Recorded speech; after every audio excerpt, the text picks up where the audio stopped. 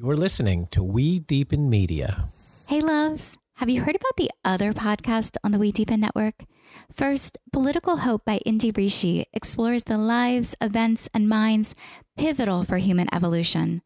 Not always overtly political, Political Hope is intended to empower you to recognize your inherent voice and ability to enact progress in your local and global communities. Second, Legends by Dr. Nikki is a journey to activate your fullest self-expression. Dr. Nikki interviews leaders who have transcended perceived limitations in order to make meaningful impact. Guests share their stories to teach you how to optimize your body, brain, and spiritual connection to manifest a truly fantastic life. Find Political Hope and Legends at WeDeepen.com or search for them now in your podcast app. Hit the subscribe or follow button and check them out after this episode of Deepen with Christina.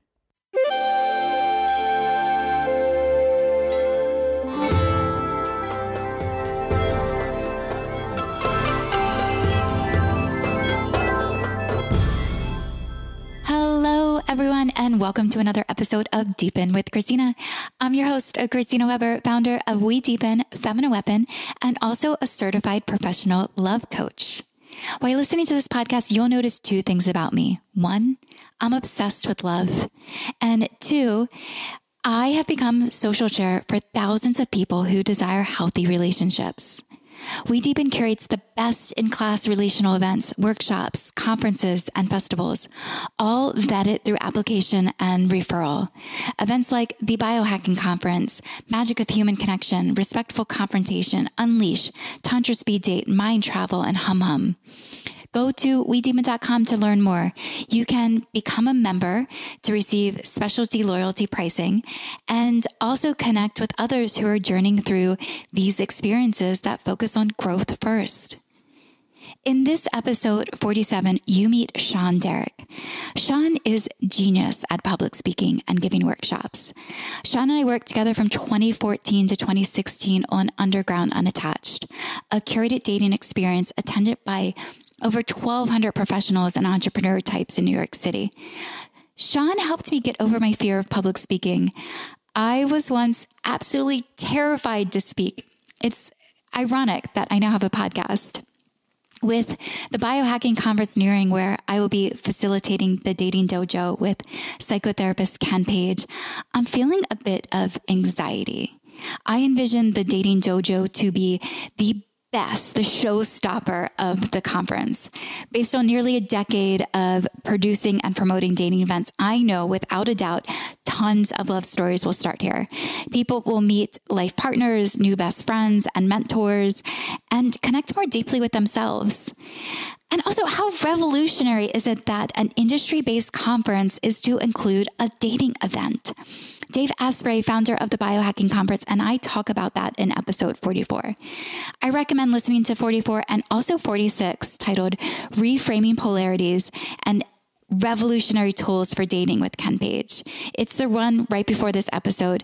Many women have written about how this particular episode has changed their life. To join us at the 8th Annual Biohacking Conference, September 15th through the 17th in Beverly Hills, California, make sure to go to WeDeepen.com and RSVP to get special WeDeepen member-only promo codes to register. If you can't make the Biohacking Conference but still want to check out the Dating Dojo, Ken Page and I will also be facilitating it on Wednesday, September 14th in Los Angeles. And I will be facilitating the Dating Dojo at Unleash Transformational Festival on September 23rd through the 25th in Austin, Texas. If you're listening after September of 2022, still go to WeDeepen.com to check out the calendar and register for whatever experiences there call to you. There will be many, many, many more, and the calendar will continue to populate. Last thing before we get into this show, if you enjoy this podcast, please do follow, like, subscribe, and rate it on whatever platform you're listening to. It helps more people find it and also supports me in continuing to host it. Okay, so you're about to hear Shaun Derik give me powerful insights to help prepare me for the Dating Dojo to make it the best experience ever. Note that your ears may take a moment to adjust to the new audio track. Shaun and I recorded this on Zoom. I promise it'll be worthwhile for you. Okay, here goes. Now, please enjoy Shaun Derik. What's going through my mind is I've realized that I will be at the end of my moon cycle when I am facilitating this. And when I'm at those last days before the cycle starts are the days that you tend, I can't speak for all women, but it's actually data shows that it's generally the time our hormones are lower and we want to go, we're introspective. We want to go inside. And during this period of time that I want to go inside, I'm going to be, out on a big stage and I want to be prepared for that. I have a month. And so how do I best prepare? What are some tips? Get me ready. Sure. Well, I guess I'll go backwards first. The last thing you said was that you'll be on your moon cycle. And so you'll be maybe low energy, maybe is not the term, but let's just say that you just said that you want to like cocoon, right? You want to go like, all right, bye. I don't want to be around people. Well, how many people do you think out of those 1,000 will also be on their moon cycle or experiencing that? That's actually a great question. Today when I was brainstorming, I was like, I wonder if I could like divide the room and be like, which women are on thing? And I was like, wait, where did you just take this programming? Right. And some men on the moon cycle. Yeah. Well, I mean, this is more for you, right? The idea is that every time I'm feeling like I don't want to go out there on stage, because we want to capture everybody. We go, okay, there's 2,000 people up there. I got to get 2,000 people's attention. It's like, no, you don't go for 2,000. You go 1 times 2,000. You're always talking to one person anyway. And so that helps for your authenticity. Because if you're talking to 2,000 people, first of all, that's not natural. How the hell do you talk to 2,000 people, right? Well, I was in a stadium full of almost 10,000 people. How do I talk to 10,000 people, right? No, it's one person. And that's where you get the human connection. That's where you hear people come out and say, wow, I felt like she was talking directly to me. Well, she was if she's talking to one person.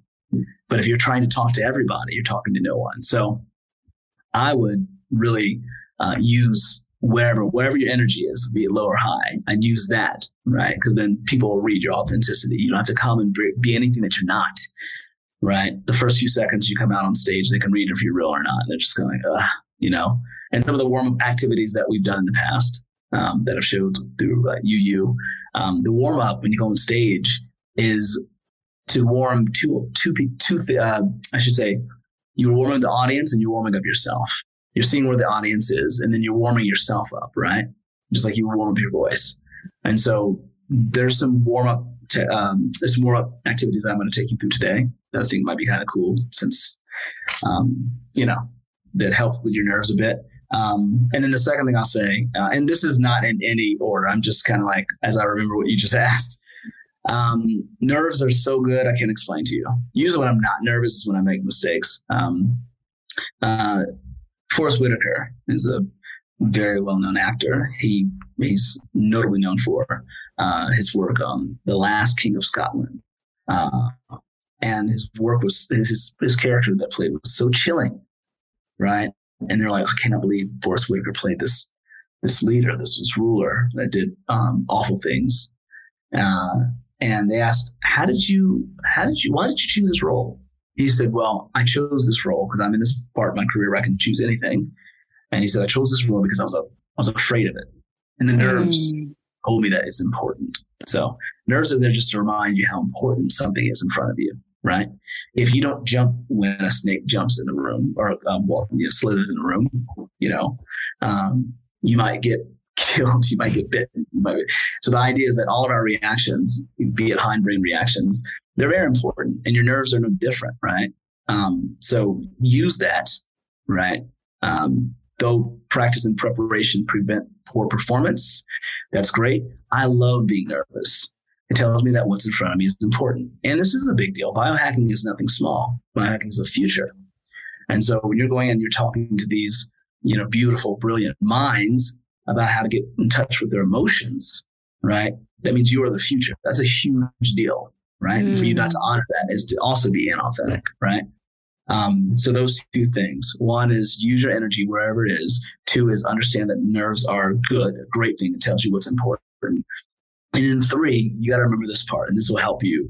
They want you to be there. And you're going to be in the room doing something that I don't care how brilliant these minds are, they don't know how to do. That's the point, right? So if I'm asked to, you know how you and I used to work together on Underground and Attached, right? This curated, really sort of out there dating experience, because the first people were saying, get offline, get in person, right? We don't know what to talk about, right? If you're scared or if you're nervous on your first date, right? The idea is to always speak to what fascinates the person you're talking to. Let them nerd out on something. That is where you get people's attention. Let them nerd out, right? And this is your chance to nerd all the way out on all you know, right? About, in-person engagement. You've been doing this for a very long time, right? They've not been doing what you're doing. So you get to go ahead and nerd out. And they nerd out on different things. And you can even say that, guys, this is going to be strange to a lot of you, but this is what I nerd out on. And they'll respect that, right? Mm-hmm, mm-hmm. And then that way you light up, because you're going to come in there as a light, so that it'll be easier for them to move, a bit outside of their comfort zone, right? What I usually have every time I do a workshop, especially with adults, I don't care if they read my bio. I don't care who they know I've worked with. It doesn't matter. There's always someone going, why the hell is this guy here? Right. And my favorite thing to watch is the transformation of the person who was just kind of like, ugh, to, hey man, this is actually pretty fucking cool. Thank you so much for doing this. And that is my big takeaway, my big reward. When I walk away, I go, damn, like I got that guy who wished he was anywhere else in the world, but at my workshop. And now he's got some tools and distinctions to help him on his next few years in this journey. Amazing. So how do I, if I'm speaking to one person, let's start there, because you said one person, pretend like I'm speaking to, when you go into it, is that you look at the demographic of the audience that will be in the space, and then you choose one archetype of a particular individual? Or is it that the day of you walk in there and you put your eyes on one particular person and you're like, that's the person, and I'm going to speak to them the entire time? Oh, I see what you're saying. Oh, no, I'm not talking about presently look at one person like while you're there. I'm saying that when you're talking to one person, you design your message and your activities around this person. You see what that person looks like. I don't mean, oh, this is Heather, she's got green eyes. No, I mean, right. If you ask, what does this solve? Right. What are your activities solve? Right. For example, I'm working with the Department of Education. I say, I'm teaching engagement strategies so kids don't get bored in school. Right. So my audience, I see that kid who's not listening to the teacher. Right. So then my activity is going to be designed around that kid who can't pay attention. Right. Or who's just not being pulled. Right. His or her, or their attention's not being pulled. So for you, I'll say, what do your activities solve? Right. When you go in, this is for instructors, this is for speakers, storytellers, facilitators, managers. You got a big question, a big answer. Your big question is your problem or your puzzle, right? In our office, we have low, morale, or in our office, people show up late, so it's not punctual. Or in our office, we have high turnover rate. That's the big question, puzzle, problem. The big answer is, with my program, I'm bringing to, right? Your students, your team members, your staff, right, will be able to do this now, right? So your before is your puzzle, your problem. Your after picture is the result, right? What would they be able to think, feel, and be ready to do as a result of what you just brought in? So those are two things. And then you can come up with your audience from there. Got it. Yeah. Turn the mic around to you. Let me turn the mic around to you. Tell me some benefits of, the activities. Tell me the benefits of what you bring to the table. Well, so you have 2,000 attendees, 200 of them are going to be in this space. And these are the people at the conference who are currently single. Now, these are generally people who are interested in maximizing their entire life existence. And we know that the quality of your life is determined by the quality of your relationships. So here they are in the space and they're currently single and they're surrounded by people who have a similar interest to them. And so this experience is to, I'll say partly to quote unquote, break the ice. There's some type of breaking the ice and facilitating engagement amongst them through a lens of authenticity, play, joy, and also giving them tools for them to access that will support them in quote unquote finding love. Okay, that's beautiful. So I know the market. You can see this is a good way to start, right? You say, I know some of the marketing on are the program description or workshop descriptions promises that this will be a dating. What was it? A dating dojo. This is the dating dojo. Okay, great. So, and I tell everything in story. You know me long enough, Christina, to understand that I tell everything in story. I was looking for a therapist, and this therapist had been just revered from all of my friends. You have to try this person, blah, blah, blah, blah, blah. And I was looking, as to what this therapist covers. Said, transitions, relationships. And I'm like, okay, well, I'm just looking for just someone just for me. And her answer was, well, what is the most important relationship you can have other than one with yourself? I say that to say that when you're saying you're the dating dojo, right? It's like, how can you talk to these people, right, about deepening the relationship with themselves, right? And there's a cool way you can do it. You can take the ring that you have off here and you can tell the story about how you married your dreams, feminine weapon, right? Because the reason why you want to always talk in stories is because we don't forget a good story. In fact, we learn through story. And so this is why people are burnt out in meetings, because we can't just record numbers all day in our heads and goals and stats and benchmarks, right? We need story to help us understand the importance of things, find the value in things, find morals, blah, blah, blah. So that's a great way to start, is to say, on blah, blah, blah, 2000 blah, I married my dreams, right? And tell that whole story. When you found out of it was that out of all the relationships that you've ever been in, right? Because you were on this journey, if you remember, to find the perfect mate. And I'm paraphrasing. I might not, but the idea was I'm on the journey to find this perfect mate, right? But it wasn't until I blah. It's always that. It wasn't until I deepened my relationship with myself that I discovered blah, blah, blah, blah, blah. So these first two activities we're doing is going to help deepen the relationship with ourselves. Yeah.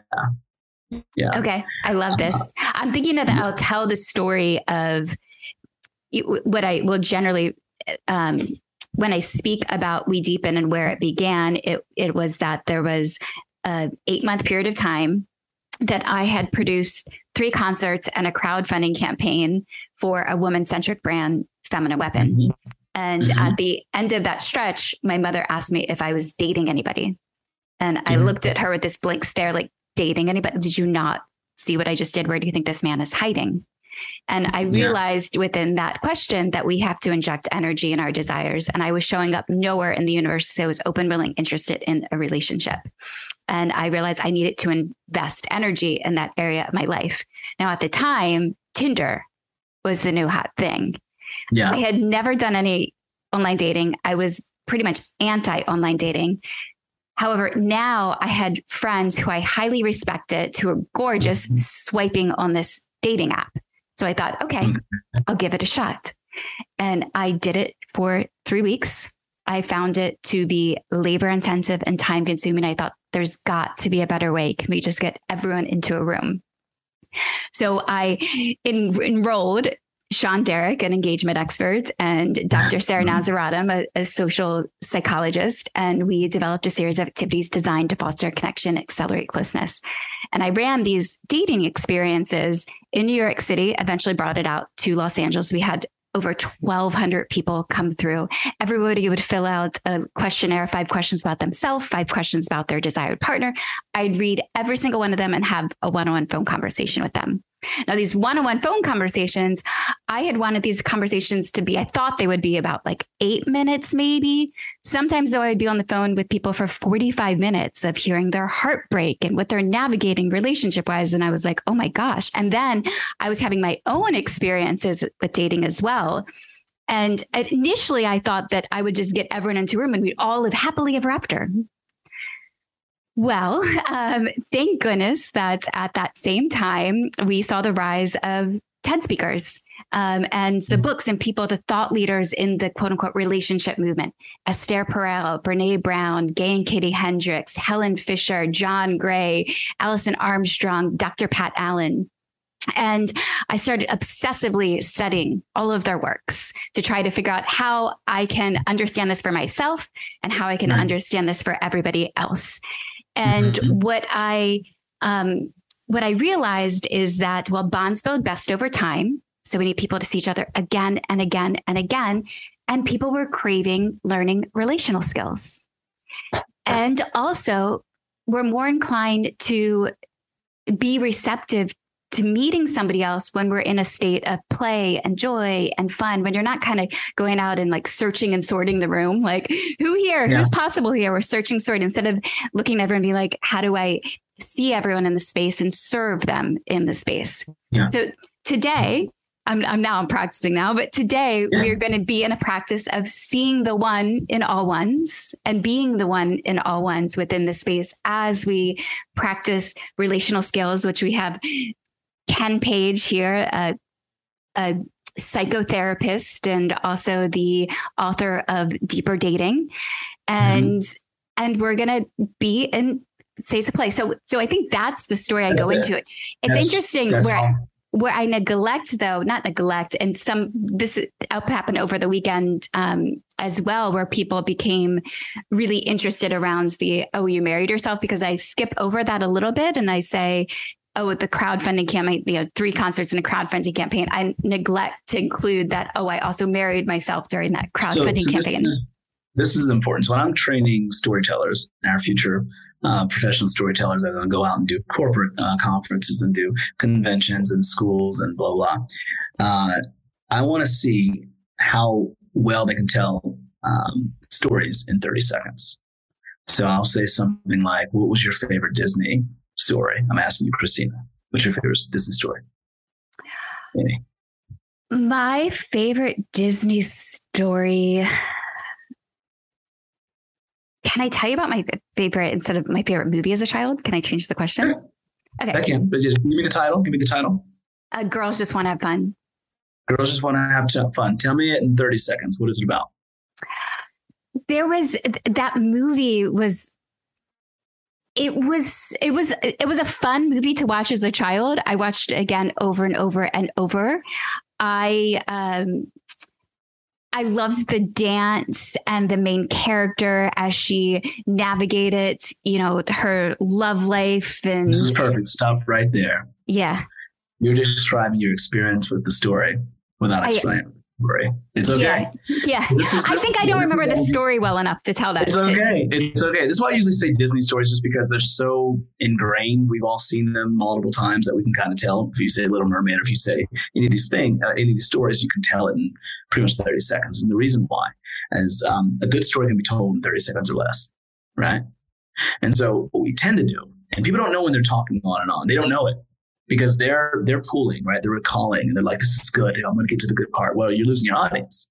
You know it yet. And so to get to FW, Feminine Web, and how you married yourself, you know that the most important thing is to get to that, right?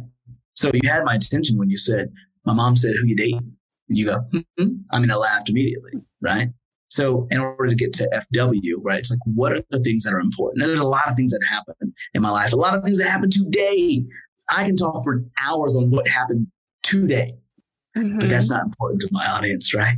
The important part is my relationship to myself. That's what I discovered. So when you're sitting in front of these people, because they're going to all know, why is what we're learning important? That's what you have to prove, right? That's like, you have to be able to answer that. Why is this important? And you can't say, because it affects everything. I'll give you a question because, I'll give you an example because, I speak in story. I was asked to come on IG Live for global warming Now, I don't know anything about global warming. I mean, I understand it, right? But I don't, right? So seconds before, I looked it up. I'm like, okay, cool. And they had a scientist on there, and she's explaining global warming. And I'm supposed to be the straight man who didn't know anything, which is perfect because I didn't. And she said, Shaun, what do you think about it? I said, why do we care about this? And she said, because it affects everyone. I said, well, what is global warming? And she said, well, it's that. And she goes on. I said, you lost me. You lost me. If you want to tell a story, tell it in the simplest way you can tell it. She said, well, how would you say it? I said, okay, cool. I said, your temperature of your body is what, 98? She says, 0.6. Exactly. I said, what happens when your body temperature goes up a degree or two? She goes, you have a fever. I said, then say the earth has a fever and these are the effects. You got to get to it quick. And then every time she'd say something, I'd give her a story. I said, now you can't forget that. Right. And so you want to get to the good stuff as soon as possible. Right. Your points, marrying yourself. They didn't see that coming. Why is that important? Right. Your relationship, right? Your connection to yourself, your association to yourself, your link to yourself. Right. You ever have someone that you dated and you said, I didn't even know who the hell that person was. You know why? Because he didn't either. You dig what I'm saying? Mm-hmm. Mm-hmm. Yeah. There are sort of faceless, maskless people. When I say maskless, I mean facadeless people, because they walk around and they take on the shape of everything. They don't know who they are. And when you don't know who you are, you take suggestions. I love this. So should I spend time preparing my opening?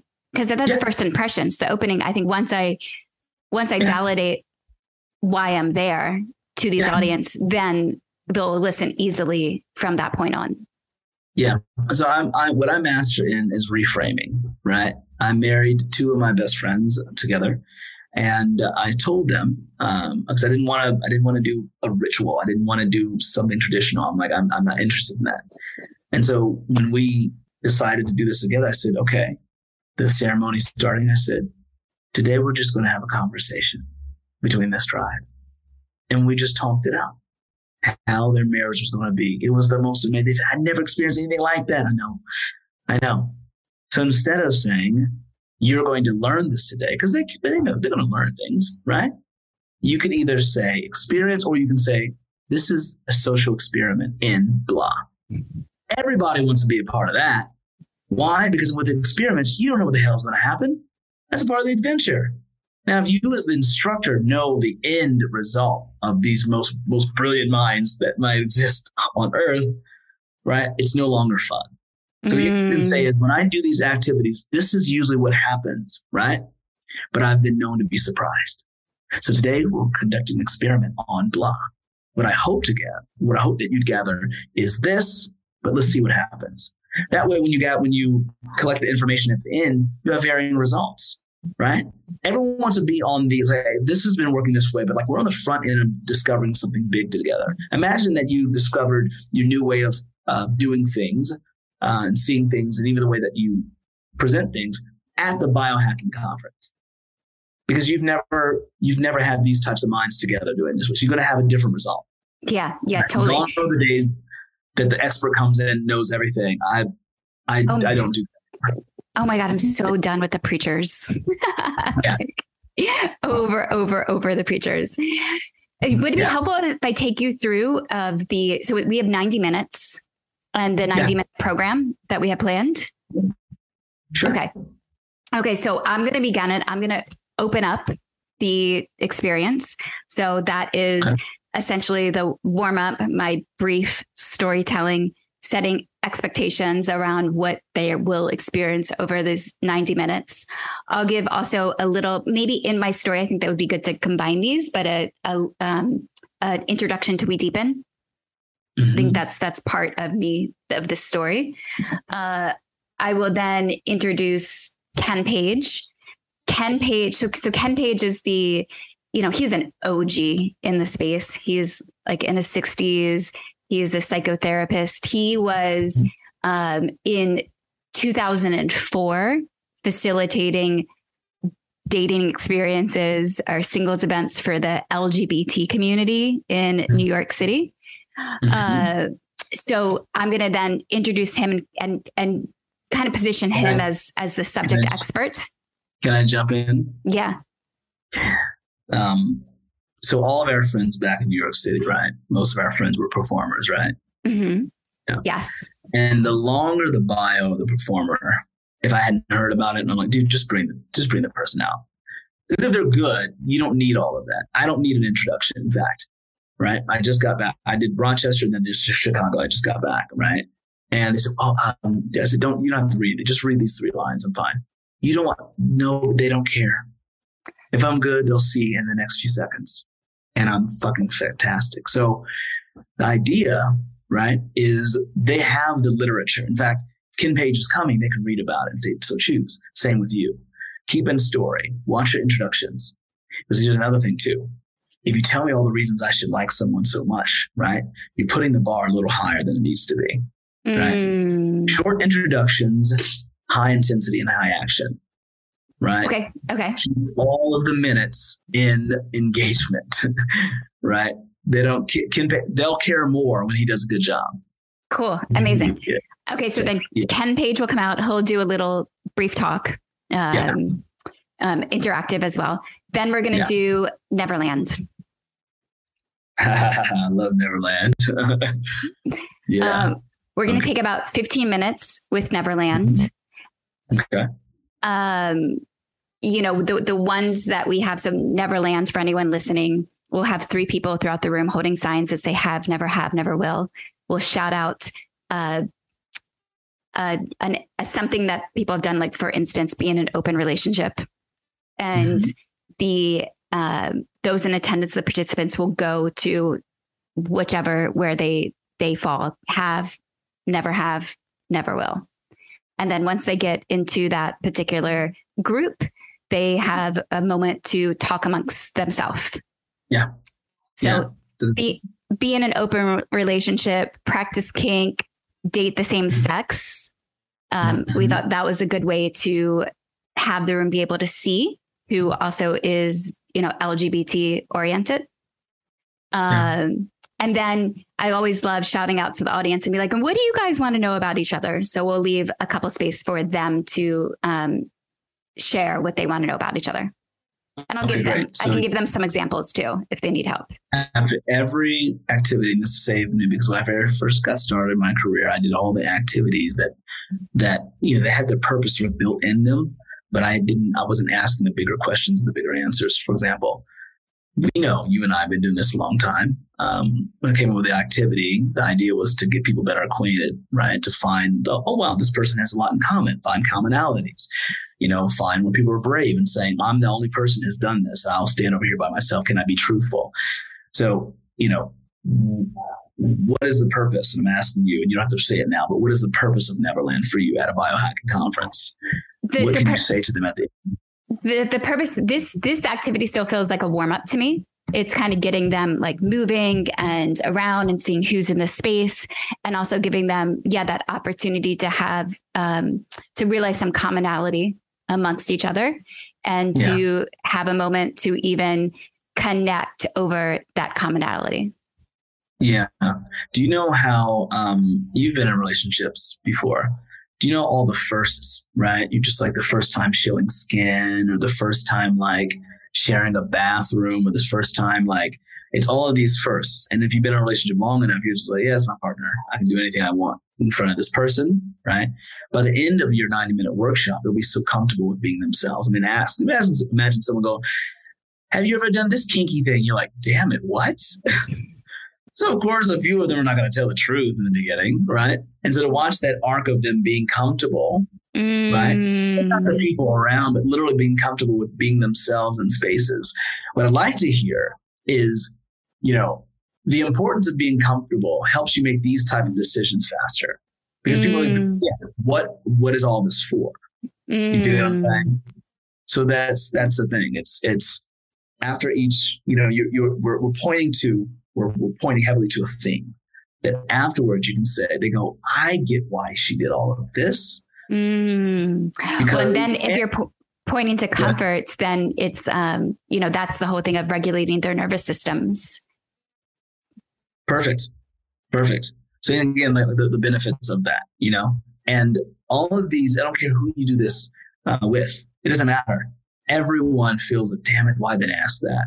Or, well, that was easy to answer, right? Or I don't want anyone to know I do that. I mean, do you remember when we did underground unattached? And we say, okay, next one. Have ever been married? Never, never will. And it was like, okay. And then you had all these people, which was so interesting about you and I, if you don't mind me telling this, you can cut this out if you don't want it. But you told me once, I wouldn't date someone unless they'd been married before. And I thought that was the most brilliant thing. Because, right, you got, I used to never, I used to never want to. I never wanted to be anyone's first wife. I think that was brilliant. Like, get this practice round out the way. I thought it was brilliant. Anyway, so you saw people going, okay, right? And then, all right, children, never will. And then the people never will, like, okay. Just people being comfortable. But how? I mean, really, how can you get someone who you feel is proper for you if you can be honest, right, with who you are and what you want? And so this is like, you're being audacious and saying, this is what I want. This is what I stand for. Instead of being this sort of just out anything. I'll figure it out later. It's like, nah, dude, that's not going to happen, homie. So anyway, I thought that was, if you have a purpose behind each activity. So you have Neverland, keep going. I don't want to take all your time. The next one is prompted questions. This is, Ken is inspiring this one. So one of the prompted questions that we have, and the prompted questions are, to have them dive deeper in an experience with a partner. So they'll be partnered and they'll be rotating. So they'll be in lines and they'll be rotating while also taking space. So nobody is distracting you directly beside you as the other two pairs engage next to you. And so one of the questions is, talk about a friend you love who lives far away. Okay, that's beautiful. What is this for?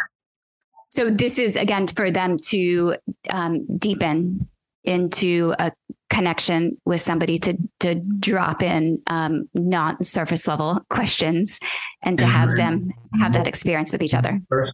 And I'm going to keep asking this. Because this is what clients ask me, right? They always ask, and what does that do?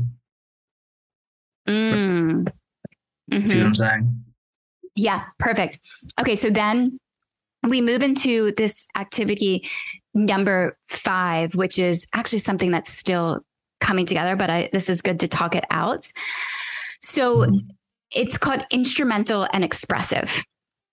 It's a spin-off. We had it as giving and receiving. However, there's this, there's been scientific studies to show that that polarities are there's so many more ways of looking at polarities than just masculine and feminine.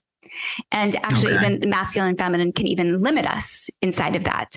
So this activity is instrumental and expressive. The group will be divided up into 2 separate categories. So the people who are instrumental, half of the room is instrumental, half of the room is expressive.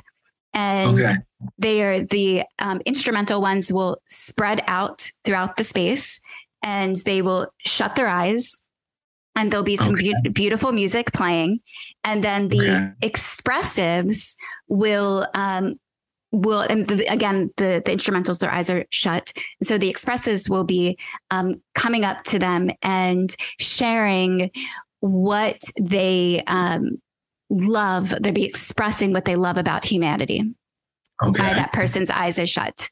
And then at the end of that, when they're complete, if the other person is okay with being touched, they'll have their hands out open. If they don't want to have any touch, they can put their arms across their front of their chest. And if they're open, once they're done, once the expressive is done sharing that with them, they'll squeeze their hands, and that person who is the instrumental will open their eyes, and they'll have a moment of contact with each other. And then they'll continue moving on to the next person, and then we'll switch. So then the instrumental become the expressives, and the expressives become the instrumental. Let's talk about that for a second, right? And I'm going to always, now I don't care who from now on, any facilitator that you bring in, right?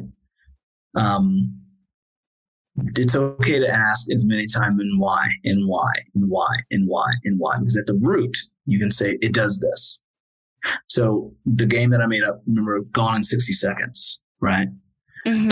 And you want to make up if you're listening and you're trying to figure out activities to make up, I make up all my own. And there's a reason why. It's one, I love creating. Two, you don't have to worry about someone saying, you took my thing. And then three, I start with purpose first. So I take something like a famous movie, or I take something like a famous idea, and I say, okay, like Neverland, right? This Peter Pan. Okay, great. So we'll call Neverland, never have, or have, never will, right? Gone in 60 Seconds was a movie. Okay, great. Let's put 60 seconds on the clock. Okay. There's an A and there's a B. You have partners. One's going to be A and one's going to be B. A goes first, B listens. We put 60 seconds on the clock. And A, what I want you to do is I want you to tell your entire life story in 60 seconds. Go. And do it just like that. Put the clock in the middle, right? And then we'll switch. And sometimes I say, okay, after the both have gone, you have 30 seconds each to tell them what you remember about each other. Now, it gets people talking. The purpose of that, right, is to listen to what people decide to tell you what's important about their lives. See what I'm saying? Mm-hmm. And then that goes into another activity, right? Because our lives are so much more than what we decide to remember. Our lives are so much more than our benchmarks or our successes. Our lives are so much more than our titles. You know what I mean? And so to have a different life is to remember the story differently, right? It's not necessarily to go after different things, right? For example, have you ever had a friend apologize to you? Now you loathe this person because they did something that you thought was just so disrespectful or out of the room of normal that you couldn't even be in the same room with it. But as soon as they apologized, it was, I miss Sherry. She's just and that's going around and changing history. And you can't do that. You don't have to change tomorrow. You can change yesterday by understanding what happened with everyone, by apologizing or accepting an apology. You can do that. And so by remembering stories differently, you can have a much more fulfilled life. So these activities are leading towards something. So when I ask you about this one, I'm always going to ask you, what is the purpose of this? And you'll tell me. And then I go, and what does that do? And you'll tell me, what does that do? I like to play the game with my facilitators is going as deep as I can. We deepen, right? Mm-hmm. We'll just go back and forth until we find the core of what this activity actually does. And that is the true value. That's the absolute value of that activity, because you should be able to say it in a sentence. So that's what I would do in my activities, no matter what it is. In fact, I love to have the Gone in 60 Seconds. I forgot about Gone in 60 Seconds. That was a great one as well. Okay, so we go through the expressive instrumental. The idea behind this one is to use it as an opportunity to get them to move beyond or to reframe polarities. So it's not just seen as masculine and feminine. There's much more depth inside of that, and have them play with those polarities in a unique and different way. And what does that do? I think it broadens their perspective in this limiting way of how things need to be or should be in this idea of masculine and femininity. Awesome. And what does that do? You're onto it. And what does that do? Why is that important? It frees people. It frees people into labeling themselves in some way of like, so often they tell women that, well, if you leave, like, you make sure that you be feminine when you go out with him and don't talk about, your work in that way, and make sure you let him lead. And so it's essentially in a whole reframing to bring out more of their own authenticity. All right. And last time, just to see if we can go in deeper, why is that important? Bring out your own authenticity. Because that's how you can more deeply connect with somebody and discover true compatibility. Boom.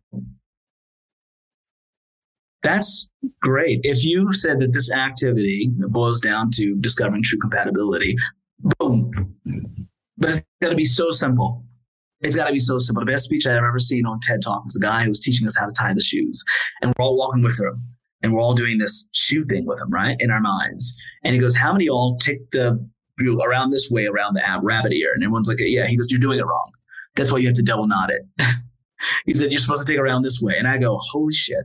I couldn't even believe that I was doing it wrong all these years. I'm not even kidding. And he showed you, he was like, when you pull it, it should go this way and it goes that way. That's why you're having trouble with it.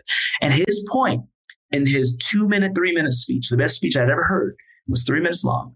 His point was, if you're doing this wrong, imagine what other things that if you adjust it just a little bit will change your life forever. And he gets off stage, oh my God. He did that with shoestrings.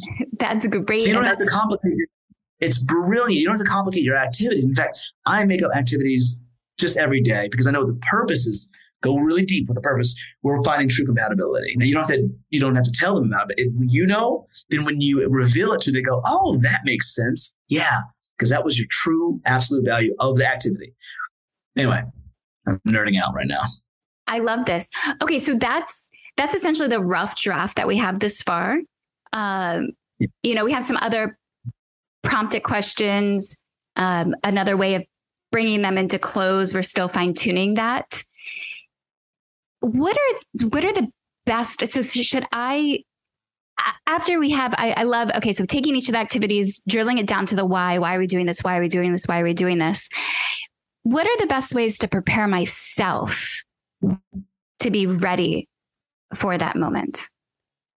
Okay. Do you mean prepare as in like rehearsal, like remembering your script, or prepare just to be like energy wise? Should I have a script? Well, you have your opening story. So yeah, you're going to have that, Okay. It's like but that'll hopefully be 2 minutes or less. Opening story, but each of these activities have stories with them, and if they don't, you should have them. Stories are the best way, again, for people to learn things. You don't forget a good story, right? And that is to say, for you and Ken, you won't forget a good storyteller. In fact, our friend that we share, Elliot, right? Mm-hmm. He and I at the time became best friends because we met at UU. And he said, I've never seen a facilitation this way. He said, I have to know who this person is. And we became friends because of it. People don't forget good storytellers, man. So attach a story for reason for each activity, and they will not forget the purpose and the theme. Because you want it to outlive when you all leave, it should be like sitting on the hearts of their minds, their beings, when they leave. I do this with memory techniques that I teach people. I do this with like, hey, go home and try this with your partner. So you want something called a tangible takeaway, is to give them something to do, not necessarily homework. It's not like you can grade it, right? But give them something that will for sure work. I'll give you an example, right? If something works, it works every time. So if I say, hey, you have a small business? Yeah. Do you have an email tracker? Well, why would I need that? Well, because you know how long it takes to write a really good email? A long time. Yeah. And what happens if you don't hear back from the person? You assume they didn't open it, right? Or you assume they read it and they just didn't like your email, right? Yeah. So what do? Well, I write another email. Exactly. Spend more time. What if I told you that they just didn't even read it? They didn't get it. What if you just change the subject line and see the same one? You know how much time you save? That's why I have an email tracker. And sometimes when I see them open it, I'll call the customer. They go, wow, that's interesting. I'm just looking at your email. Now that is a tool I gave you that works for sure. That's why it's important to have an email tracker. It's, okay, so good. So what are some tools for sure works every time that you can go home and try? So if it's relationship, I'm dealing with men or women, I'll give them to ask your partner this and then shut up. They'll say, wow, God, you're great to talk to. Well, what they meant to say is that you're a great listener, but it's the same thing. Because people relate to themselves. Yeah, I do this all the time. I'm the quiet one on dates, so I can let the person talk. And it works every time. So anyway, I would give them, so how would you prepare? Because I want to kind of go through this. One is this is not prepared before I forget. Make sure you give them something that works they can take with them. This is your gift to them. Just like we used to give them the little $5 coffee, but just coffee. Oh, I love that. Yes. This is a gift to them. After you get done and they had a great experience, give them something to take with them so they'll remember the experience and use it in their real everyday lives. How do you prepare? Is one, have a small story for each thing, right? So they can understand what these activities do, right? Right before you go on, take as much time as you can to yourself and go into space. I can't stand walking into space I haven't been in before. It's hard. So if I'm going into a theater, I walk around because I know I'm going to go on the aisles. I'm a speaker that didn't stay on the stage. If you haven't seen my thing, I'm all over the place. So I need to go through. Okay, so I can feel it before all of the participants come in. So whether 2,000 people or 15,000 people coming in, I like to walk through the space. With you, it's the same way. Wherever you're going to be in that workshop space, walk through, figure out this is where the flip chart's going to be. If you're using slides, I don't know, just walk through the space, even if it's a day before to get familiar with it or an hour before. That helps with your nerves. Nerves are good, but that really helps with you not being off guard. Is to be in the space, breathe it in, right? That's my meditation that I take, And then lastly, leave a little bit of room for it not being prepared. Because remember, we're not trying to preach and we're not trying to be experts. Everybody wants to be expert today. Everybody.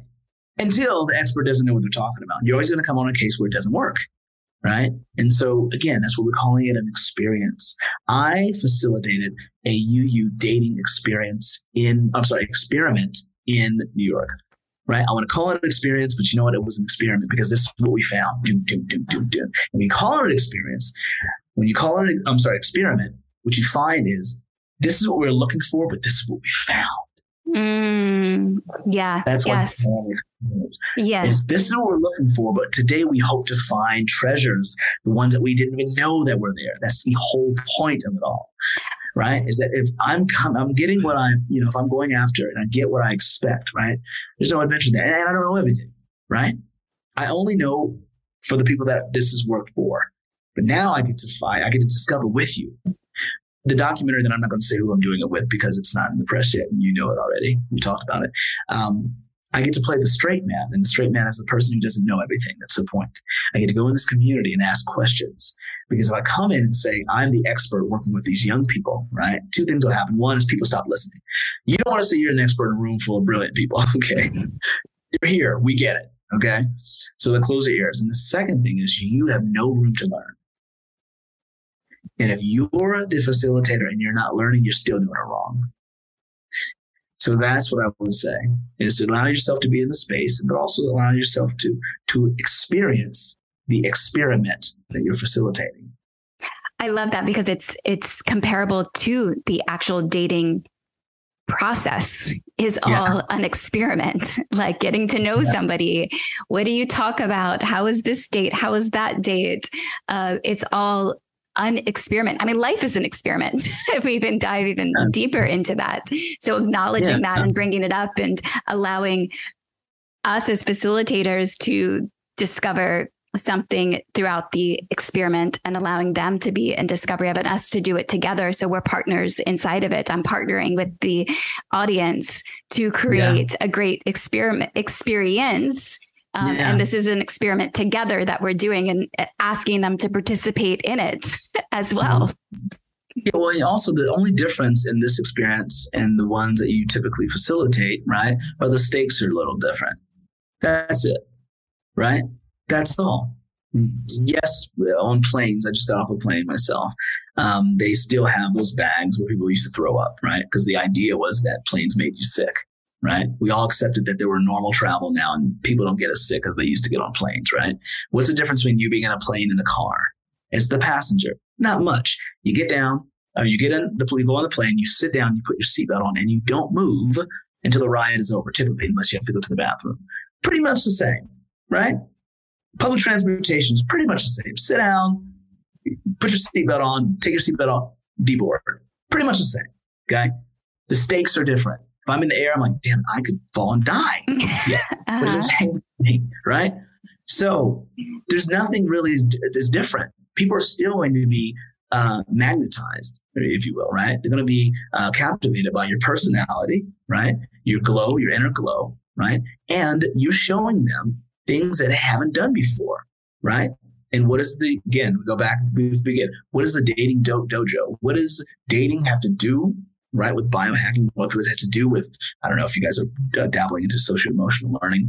What does it have to do with, well, again, it's your relationship with yourself. And if you can prove to me that the most important thing is the relationship I have with myself and knowing about this does this, and this, I will give you the floor. I will give you my attention, right? That's the point. I'm proving this today. You know? And if you end with a story about how these activities have changed your own life, right? Again, because this is what I hate hearing. because it never lasts. Watch this. I did these and I got the man of my dreams. Oh gosh. Take this program and you'll meet him. Listen, and this is not to shit on any of those programs out there, but there are a lot of husband-wife teams or like girlfriend-boyfriend or partner teams, and they show up in the space and they're like, yeah, we're here, and just take a moment, just breathe in with us. And then 6 years later, they're not together. So, yeah. So watch this. I'm going to teach you how. Remember how this is, I'll say this last thing and I'll shut up here. The reason why UU was so dope, underground, unattached, when we decided to do this together, is we made a promise that other people would maybe say, we promise connection, right? That's in our marketing. We promise a connection. Well, after our activities, our events, the connection that people had was either with a lover, right? Potential partner, with a business partner. People found their best friends there. I found my best friend there, right? Or themselves. We promise you a connection. So if you can prove, hey, listen, I can't promise you that all relationships last, but we're going to work on the one that lasts the longest. Boom. Brilliant. Yeah. That's what I'm saying. So then you have a better buy-in if you want to make, mess with it that way. Yeah. Yeah. I love that. And when you're in an experiment, it's so easy to go inside and to discover more about you and how you're responding to a specific experience. And around the topic of dating, because dating is tender and the subject matter, while it's starting to be more, people are talking about it more, it generally is something that's neglected, even so much that we grew up in societies where it was like, we knew that most couples met in the workplace. I mean, this is before we've all gone remote, but most couples met at work. And yet it was like, no dating, no dating in the office. So it's a completely, it's been unacknowledged by the masses for so long. And now we're giving space to actually include it inside of a major conference, which to me feels a bit revolutionary. Okay, can I give one? That's brilliant. Can I give one more based on what you just said? Because it's this conference. Everyone knows how important it is. And this is the thing too, like no matter how well you do in your career or in your business and how well you do in status in society, like partnerships are important, right? You want to embark on new parts of, life with someone. In fact, if you go somewhere and it's the most gorgeous place, you grab your phone, not so you can look at it later. Do you go back and just go through your phone? Yeah, that was beautiful. Bali was amazing. No, first thing you do is share with someone. So we know that we want to share life with someone. We want to share our experiences with someone or a group of people. We know that for sure. Mm-hmm. Yeah. So we know that we're all looking for that. This is an opportunity for these people who are experts in their field in other ways, right? To teach Christina, right? And Ken about love, about connection in a way that you hadn't experienced before. That's what we call experiment. So now when I'm talking to teachers and parents, I don't have any kids of my own yet, even though I've been speaking, for 15 years, right? I allow them, I say, hey, I'm not the expert. I said, combined, we've got hundreds of years or whatever the hell, right? Of experience. And we're going to figure this out today, and something like that. Then everyone becomes, right? As you say, like you want to participate in your own healing, right? Everyone becomes a part of this, and people will always support. I got this from my friend Javier Sanchez. People will always support when they feel they help create. And so if you all were brilliant, right? So if you all were, that's not mine. If you all were doing this together, right, it becomes more of a community effort. There's just ways that do this different than they hadn't seen it before, right? Because in our capitalistic, polychronic society where people care more about schedules than relationships, right? It's always about status. It's always about I know something you don't. It's always about I did this. I pulled myself in my own bootstraps and I became something and you can too. And that's bullshit. We see a magazine cover, right? And it has on it Billie Eilish or Lady Gaga, right? But we don't see 137 people that make that person who they are. Mm-hmm. And so we obsess over, I got to do it myself. It's not true. It takes community. Mm-hmm. You know what I'm saying? So if you can let go of the idea that you have to do it yourself, and rely on people and start to trust people. Like we can change how we do workshops from now on. Say, hey, listen, I'm relying on you all to do, right, to help us with the answer. Right. This is what we found so far, but we are helping discover something that we have not even, discovered before. I think you have a better time with them. It's so on point of what I had written down yesterday. As speaking to like quote unquote experts of, sure, I've studied relationships for the past 7 years, and I don't consider myself necessarily an expert in it. And everybody in the space, I imagine, they've all been in a relationship. So even potentially asking like who in the room has been in a relationship? Great. Look around. Everybody here. And you all are currently single at this moment in time, which means that you have probably gone into a relationship. You have discovered love. You have deepened with that particular person. And then you actually have another skill set where you've ended that relationship and moved on from there. So you guys are all experts in the space. You have something, everybody here has something to teach. So essentially everybody who raised their hand, who feels that though they have something to teach around relationships. I imagine the whole room raises their hand. And then also, okay, so now we have all these teachers in the space. Who's willing to be a student?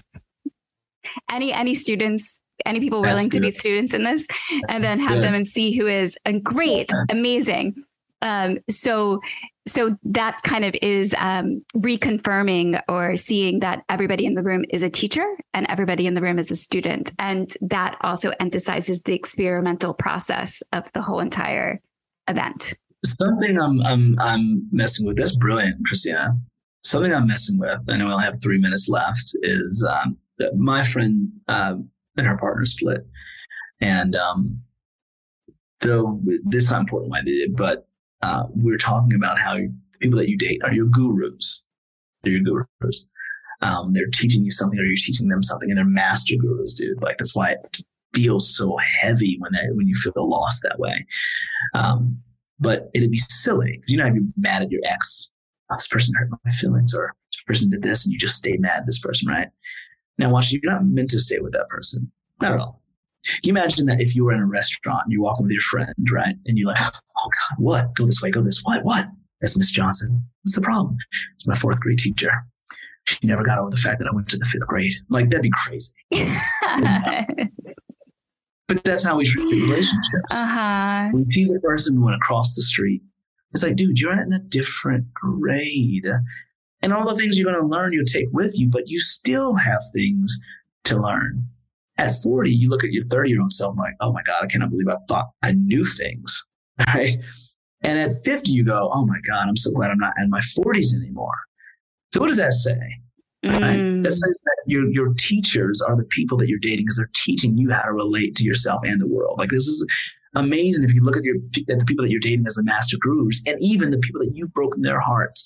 You taught them something so important about how to operate in the world, right? It's easier to say that you have trauma, right? Can you just say that you have teachings? What if we reframe that? Because if I just focus just on the trauma as opposed to I learned something, right? Then what I'm vibrating out is how to continue to cycle the idea into feeling experience of hurt, as opposed to taking the tools and reframing and say, now I get to experience help, right? And how to help others. So if you're feeling heartbreak from a relationship you're not in anymore, what you're doing is leaning toward the trauma as opposed to the teaching. And those who get on with their lives, meaning move on, right? They're not lying. They're not ignoring. They're saying, oh, I get why that was important. As my first mentor, Ed Blunt, would say, if you're not currently experiencing growing pains, you probably aren't growing. So there's a way that we can work our relationships and all the teachings that we're doing and teach other people. Like I'm so pissed that I can't be there right now. I want to be at this biohacking conference so bad now. Oh, I wish you were here. This is so helpful. I think what I'm next going to do is put the program that I had in mind aside for a moment and go into like the whys and like what relationship concepts, do I believe that it's important for them to know about that have helped me? And then looking at those concepts rather around, because you brought up attachment, that story around being in a restaurant and the fourth grade teacher of, I left her and I went to fifth grade. That's a play on attachment. And that's what essentially holds, tightens a lot of us, is these ideas that we hold on to. And so it just makes me think of going back and looking at these, from polarities. We have an activity based around reframing polarities. Another activity can be around attachment. And so using these concepts to then, once I have the whys within them, and then going back and okay, what are the best activities that then highlight those, create those experiences? And then what stories, how does that, because that then creates a story, because I have a personal connection to each of those whys, why those particular concepts, because they have supported me in some way, or I've heard a story of how they've supported someone else in some way. And looking at it as it's a interactive theatrical experience, because everybody wants to be entertained at the end of the day. So we're there to essentially entertain them. You can say that your significant other is your guru. I also sometimes preference it as that when I'm in relationship, you're my entertainer, we are here to entertain each other as well. And I like to be entertained in a way that makes me critically think and deepen and feel pleasure and excitement. So let's do that. Yeah. And and you know this already, because I don't know when you went into this, but is that the more questions you're asking them, right? Because you can never ever. When I first started teaching, I would ask questions with the answer in mind.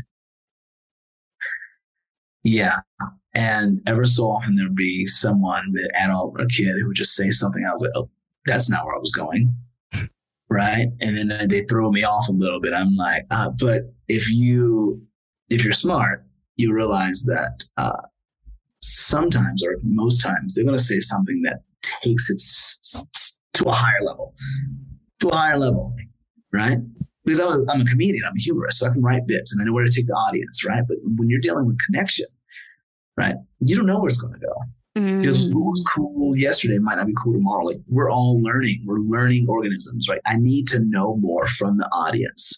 There's no way that Christina, who's however years old, has all the answers to life in a room full of people who might have traveled all over the world and lived different places, who might have had every kind of partner that you can imagine. Even in our knowledge that we have, this wealth of knowledge that you and I have, right? Someone's going to teach us something. It happens every single time. I learned something last night. First two presentations were amazing. Third one, I was like, damn it, I learned something. I try to do the same presentation 3 times. Dude, these are different audiences. Why would you do that? I was like, oh my God. I learned. I'm like, what are you doing? Don't do that again. I was like, so to wrap it, one last question. So now I have about a month before the program.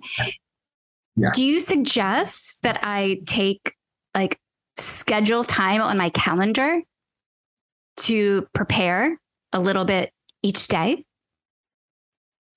If that's your process, what's your process? Well, it's in development. So I'll give you an example of what I'm saying. For some reason, my best ideas come far away from my pen and pad. Far away. Showers. I'm like, damn it. I got a great idea, but I'm taking a shower. I got a great idea, but I'm running. Well, I've been known to go run a few miles, and then I'll take my phone. I'll stop, I'm breathing hard, and I'm writing my ideas out. Why? Because my best ideas come when I'm running. I solve all of my problems when I'm running. So when I say what your process is, it doesn't work for me to schedule time. That's how my creativity comes. For some reason, creativity is like this gorgeous woman who's kind of like, you can't get me. It's like, you know what I mean? And it's like, I'm just like, can we talk? Can we go on a date? And she's like, well, I don't know, maybe next week. Maybe. And but I can't plan. It's just like, she just shows up in the most inconvenient times for me, meaning I don't have places to write it down. It's like at 4 o'clock in the morning, you get an idea. Like, I gotta wake up and write this down. Your eyes are adjusting. You're like, last night is chicken scratch, but I'm sure I was onto something. Like, That's when all my ideas come. So whatever your process is, mine is to run, right? So that I can clear my mind so that things come to me. But what I suggest heavily is you keep your activities that you have, but you want to get better at is the explanation of them, is to get better at is to answering why these things are important. So at the end of it, I had this full meal, right? After this full meal, I come out from your workshop, you and Ken's workshop, and I go, oh my God, I will never look at relationships the same.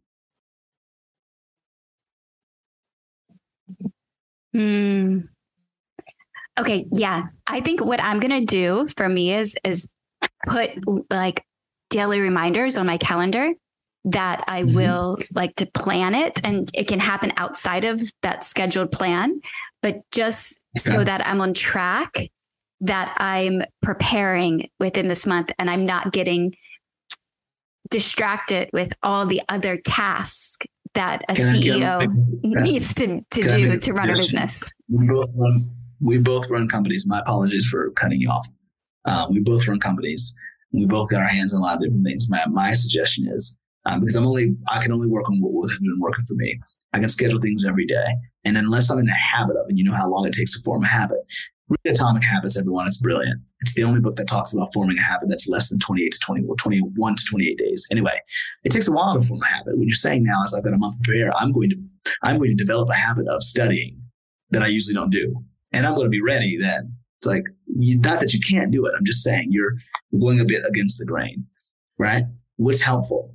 You know, when I do the most work, sometimes I just want someone right here. And I'll just be like, doing my work where they're talking. I'm like, why is that a thing? Well, Shaun, because you need someone in the room while you're working. Oh, I didn't know that about myself. Now you do.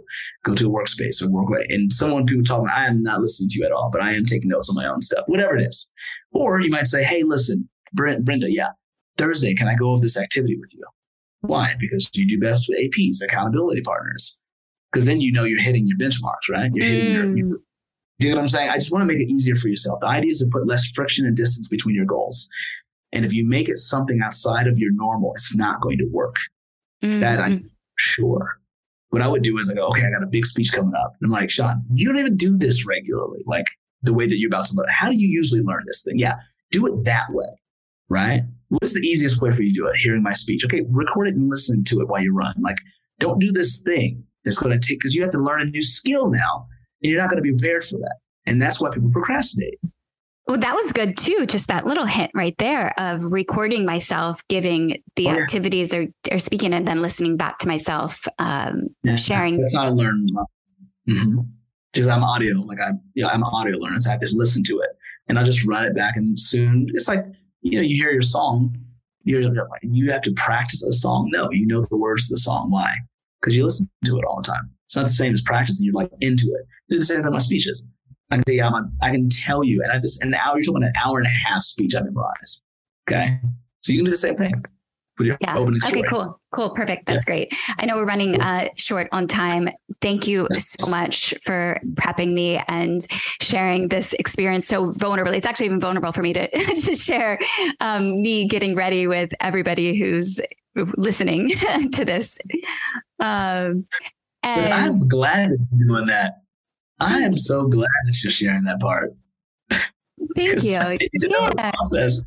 I feel like, it is a part of the process, and it's encouraging. I still remember before when you whizzed in to prepare me for the first annual Feminine Weapon Day, which, by the way, that was January 30th of 2013, meaning that the 10th annual Feminine Weapon Day is coming around the corner.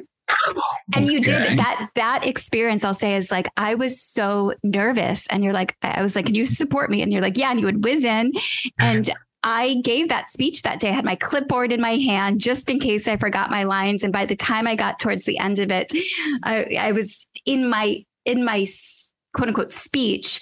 I was sharing that, this day is about overcoming a fear. I'll get to the fear in a bit. And by the time I got to the fear, and to reveal that fear, it was gone. And I was like, oh my God, this is not as bad. I could feel like I could just sit here and talk to you guys. You're not as scary. But right before that moment, why I decided to get over that fear is David Guillaume, who's a teacher at the Kabbalah Center in New York City. I was sharing about my fear of public speaking. He said, your ego is so big. And I was like, what? What do you mean my ego is so big? No, it's not. My ego's not big. It should be bigger. That's why if my ego was bigger, I would be okay to speak on the stage. And he was like, no, you're so self-absorbed.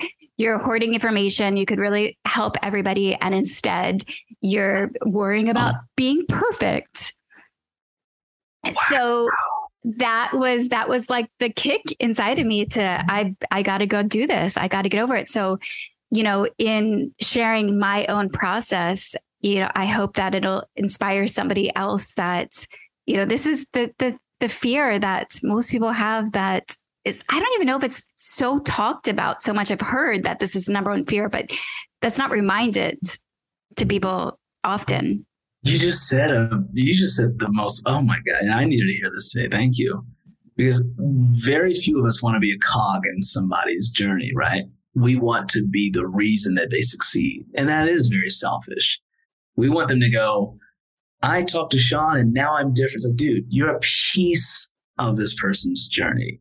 We both have to get over ourselves in that regard, right? And it's hard when you're a public speaker because you see you see yourself on the marquee, you see yourself on the pamphlets or whatever. You see it, and it's like you, and then this is room temperature water, Mr. Day, all that bull. It's like, dude, you're a piece of. You're not the whole thing, right? You're not the cake. You're the cherry, homie. Like, just chill out. And that's what I needed to hear today. So thank you so much for that. I appreciate that. That was good. You're welcome. Thank you. And are you do you have any group programs happening now? If somebody did want to get access to Shaun Derik and all his wisdom? We just launched our new company. We do corporate storytelling. It's the most exciting thing that I've ever been a part of. For all those who are listening, I am a storytelling coach. I've got a company called Speaker Hack. People that take an online course to learn the art and business of storytelling. Now we're doing corporate storytelling in spaces like biohacking, so that people can learn how to tell a story in a very short amount of time. And it helps you with meeting new people, right? Toasts at parties, interviews, right? Just the way that you relate to people, even retelling a story that you know about yourself in a way that is a lot more empowering, right? And we talked about a little bit today about transferring, or I should say transitioning from trauma to teachings, so that it's not just about the pain, right? It's about, what you learn from it and helping other people.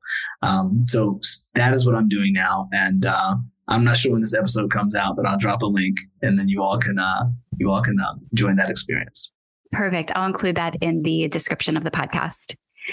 Thank you so much, Shaun, for your friendship, for your time, for your energy, for your interest, attention, all the things. It definitely is super supportive. And when you look at We Deepen, I hope you do see a bit of you, because you are a seed that has just grown and reached so many people.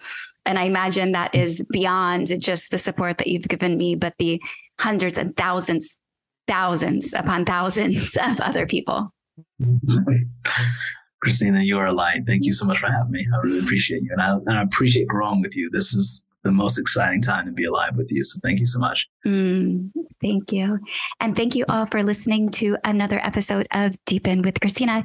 If you enjoyed the show, please rate it, subscribe, follow. It supports other people in finding it. And definitely go check out the calendar. Go check out wedeepen.com. There's lots of experiences and activities. And if you are listening to this before the biohacking conference or Unleash, I will be presenting the dating dojo at both of those activities.